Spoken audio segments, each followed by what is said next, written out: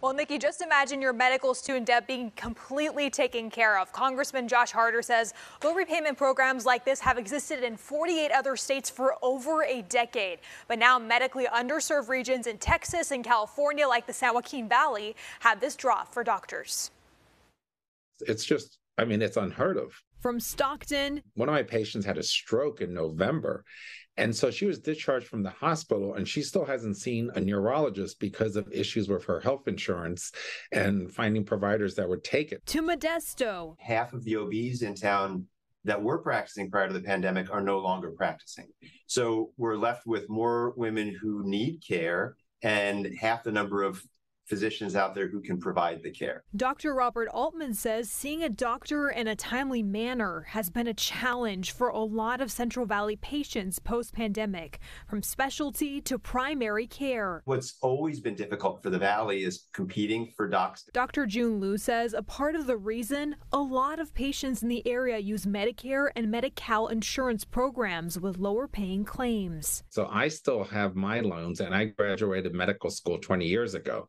One of my friends who's in a major metropolitan area, she's paid off her loans well over 10 years ago. Representative Josh Harder says a public service loan forgiveness program available for the first time to physicians in California and Texas could change things. This program is very simple. It creates a loan repayment program for every physician coming to an underserved part of California. It's estimated to bring 10,000 doctors to our region over the next couple of years, and frankly, they can't get here soon enough. Doctors who spend 30 hours a week working at a Department of Education approved nonprofit or public hospital for 10 years can qualify. Dr. Liu says he's excited to apply and sees this helping many other physicians too. I know of medical students that have well over $500,000 in debt.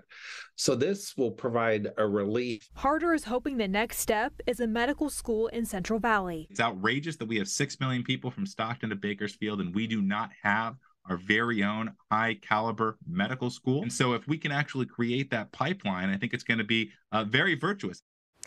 And applications for this loan repayment program are now available. And as mentioned, there are certain criteria you have to meet to qualify. That information can be found on our website, fox40.com. Nikki?